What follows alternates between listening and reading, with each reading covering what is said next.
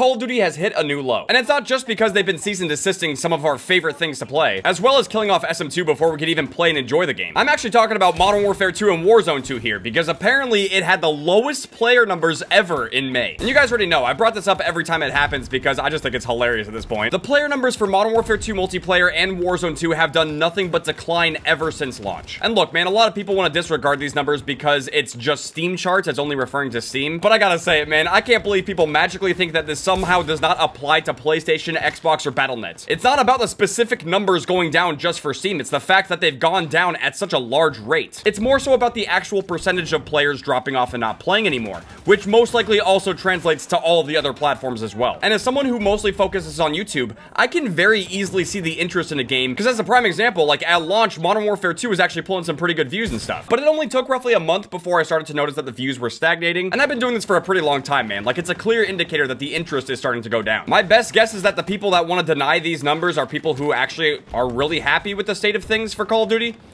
I don't know how you possibly could be, but okay. The only thing I can play on Modern Warfare 2 for more than an hour without losing my sanity is playing ranked play. You guys might have seen it on Nerd Plays, and I'll probably start doing this on the main channel as well, but I've completely given up hope on multiplayer. Like, on Modern Warfare 2, I have fully entered my villain arc for the multiplayer, and I have started unironically using the KV broadside with 25 rounds, the fire shots, shield on the back, all of that disgusting stuff, the survivor perk, bro. I just do not care. If they're not gonna fix the terrible garbage in the game and they're gonna let people just completely go around like mindless bozos, then I'm gonna do it too, for the little bit of regular 6v6 multiplayer that I still play. And I can already guarantee you guys this now. Season 4 is going to be coming out in roughly a week or so. They're going to start teasing it. They're going to start showing off stuff. We already kind of have an idea of like upcoming maps and guns and stuff like that coming with Modern Warfare 2 Season 4. It's not going to do anything. It's going to be pointless. I've said this a long time ago and I'll say it again. DLC cannot fix the problems with the game. And Season 4 for Modern Warfare 2 will be no different. Do not get your hopes up. Do not think that buying a Season 4 Battle Pass and getting these guns is going to somehow make the game better. It won't. Sure, it's going to give us some new guns to use and it's going to give us probably one new multiplayer map to play. Probably won't even be good. It's like crazy. At one point, I used to actually think that DLC for Call of Duty could make a bad game better. And after so many years of that just never being true and never being the case, I think I finally realized it with Modern Warfare 2. Especially because they care so little about actually improving the core gameplay, but they actually care so much about trying to sell us more bundles. I don't know, man. I feel like something finally clicked with this game. So good job, Activision. To be honest, I didn't think I'd be sitting here thanking Activision for anything, but apparently they actually did take down 2 hack providers for Modern Warfare 2 and Warzone 2. Honestly, I don't remember the names of the companies. I'll put it up on the screen so you can see, but I didn't even know the names of them, so I can't even imagine that they made that big of an impact on the game. Maybe they did. I don't know. What I do know is that the #1 hack provider for Modern Warfare 2 and Warzone 2, they haven't done anything about that. Just think about that for a second, man. The largest provider, the single largest provider for Modern Warfare 2 and Warzone 2 cheats and hacks has not been taken down. But they went after SM2, they went after X Labs, they went after some smaller companies, but they haven't gone after the big boy. I just don't understand. And you know, I did briefly talk about the hacks that were going on with Cold War right now, which is basically very similar to what was happening in Black Ops 3, where hackers can get your IP, they can get your personal information and stuff, they can hijack your PC, all that stuff. Now, I cannot specifically verify this, I haven't seen it, but I've been seeing some people in our Discord talk about the fact that apparently you could do it on Modern Warfare 2 as well. Again, I cannot fully confirm that, but I wouldn't be surprised if it'll be possible at some point. I think typically what happens with these Call of Duty games is that the people that want to try to steal information, they don't want to do it on the most brand new Call of Duty game because their chances of actually getting permanently banned are going to be a lot higher versus doing it on a game like Cold War. You rank up the Battle Pass so much faster in this game than Modern Warfare 2, man. I just recently finished my Battle Pass on Modern Warfare 2, and it took so long. Having to play so much and grind so much of a terrible game, it's painful. I don't even know why I'm doing it. Like, it's so bad. It's like, am I really getting FOMO over Modern Warfare 2? That's gross. So yeah, guys, Cold War is still completely boned, and Modern Warfare 2 is most likely next. Why did I get out?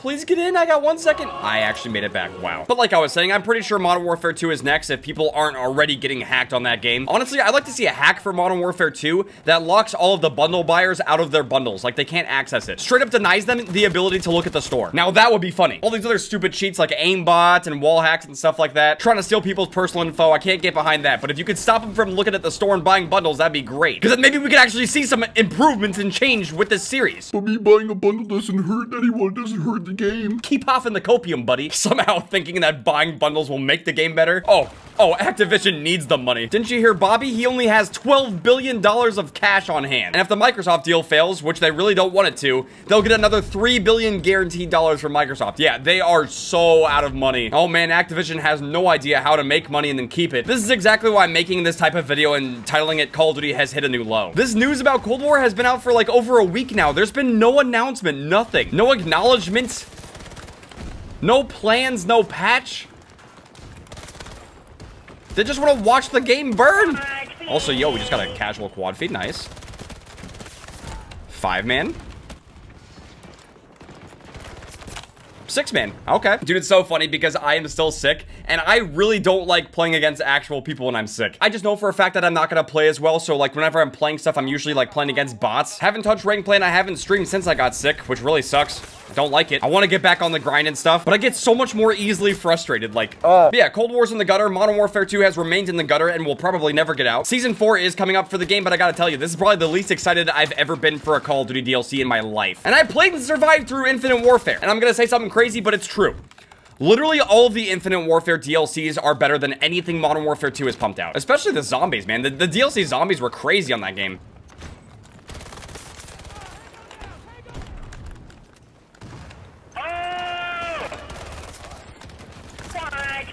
Hey, we got another quad feed. Let's go. More. Oh, that's a sentry gun. Oh my goodness. Where's the human that put it down? There you are. We're clearing them out. Bro, almost had another quad. This is what we gotta do with Modern Warfare 2. Let it die. Just rest. Rest, my sad fuck. Well then. Dude, who's camping that with a rocket launcher, you lame ass? Teammate just got blown up too, I swear. He wanted to revive me, and he also got blown up. We're both on the ground. Oh, goodness. That doesn't look right. But yeah, man, I'm not trying to sit here and just be super negative about Call of Duty. There might actually be some exciting stuff coming up. I can't talk about it too much right now because there's some stuff I have to learn, some downloading I might have to do. At least potentially. There might be something else out there that I can't talk about right now. But as far as it goes for the future of Call of Duty, they've unfortunately put us in that terrible situation where we have no hope for the current game and we're basically just looking forward to the next one. Great. And I'm sure you guys already know my stance on the next Call of Duty and how I'm going to approach it. It is basically in my DNA to buy and play every single Call of Duty game, so that way I have perspective on every game. And obviously as a YouTuber, I can make videos on the game, I can cover it, I can let you guys know how it is before you potentially buy the game, all that sort of stuffs. Now, as far as it goes for stuff like microtransactions and DLC, I mean, the most I'll buy is the Battle Pass for being able to make content on like new guns and stuff like that. That's basically been a given at this point. But when it comes to things like the optional purchases, you know, like the bundles, the skins, I'm not buying. The only way I think I can ever see myself buying a skin in Call of Duty again is if the game's gonna last for more than 1 year. And even then, I don't want it to last for just like 2 years. It's gotta last for a multitude of years. Because really, what's the point? The skins will never carry over to the next game. If they carry over to the next year, then they can't sell you more skins in the next game. And all of these skins that you either own or you're thinking about buying are going to be irrelevant in less than 6 months' time. You are not going to give a fuck about any skin that you bought on Modern Warfare 2 once Modern Warfare 3 is out. That is a guarantee. Because no one's coming back to Modern Warfare 2 after this year, man. It is not the type of game that people are gonna be nostalgic about and reminiscing about and wanting to return to, which is a sad but true reality. Meanwhile, this entire time I've been playing Battlefield 2042, I just kind of felt like playing it. I definitely did not want to play Modern Warfare 2. And in my last video, I was playing Plutonium, so I was like, okay, let's mix it up. I think Battlefield 2042 is getting Season 5 on Wednesday, so if I'm feeling better, maybe I can stream it. We'll have to wait and see how that goes. I think they even teased Season 6 for Battlefield 2042. I don't know if that's gonna be the last season or not, but watching everything play out with this game has been very interesting because they have actually been gaining more players over time. Granted, it's been kind of like sporadic, but surprisingly, Battlefield has not been burning through and losing players as much as Modern Warfare 2 has, which is crazy. The vehicle is toast! Should have taken it out of the oven. I didn't know it was toast. Up we go. Whee! I love that so much. God, it's so much fun. So nice to play a game that lets you move. Oh my God, this is a free feed. You clowns. Should have been a 5-man. I don't know what happened. God, look how little health he has. I've been getting so many feeds with the new SMG. It's really good. Whee! Oh my. I don't think I should have died there. Let's show them who's the boss. Yeah. We're getting this.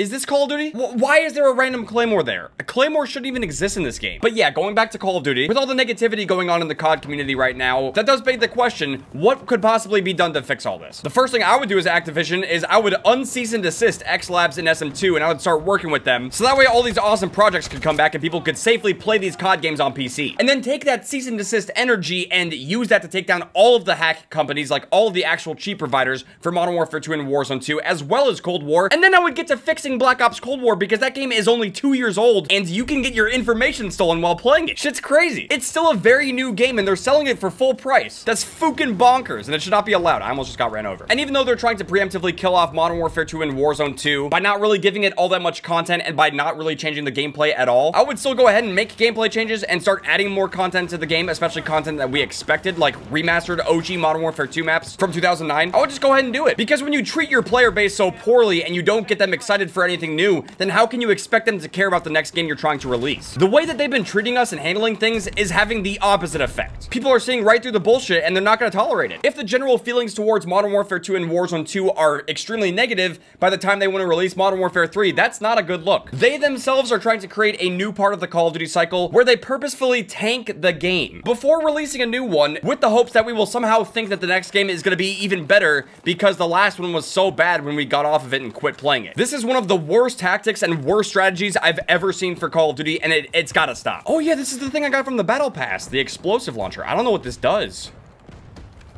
I don't know if it's any good or not. Let's see. Oh my, wait, so it sticks to someone and then blows them up? Oh, that's awesome. We're gonna take the last one. Come on, boys. That's gotta kill that. Yeah, it got it. We're gonna win this one. Oh, I love it when it gets all crazy like this at the end. Try to stop this. Okay, they are. Uh-oh. I just wanted to revive him. The Super 500? What is that? Oh, it's a shotgun. We won. There it is. Dude, I love the farting sounds at the end. Got plenty of feeds. We won the game. That was good. How are we doing on Battle Pass? Dude, watch this. Watch this. Oh. 4 tiers in one game. That is unheard of in Modern Warfare 2. Jesus. I think I got a new LMG too. Oh, the RPT-31. Yeah, a lot of people use this LMG. It's apparently pretty good. I'm sorry, but I was getting so distracted with that game. But basically, there's a lot of things that I feel like could be done to take Call of Duty into a more positive direction and get the community happy and excited about things again. But they're Activision, so they're not gonna do any of that. So with that being said, thank you guys very much for watching. I hope you guys enjoyed watching me talk about Call of Duty while playing some Battlefield 2042. If you guys did enjoy this video and you want Call of Duty to get better and actually make some good choices for once, make sure to drop a like. I'll see you guys later. Outcome, train goes.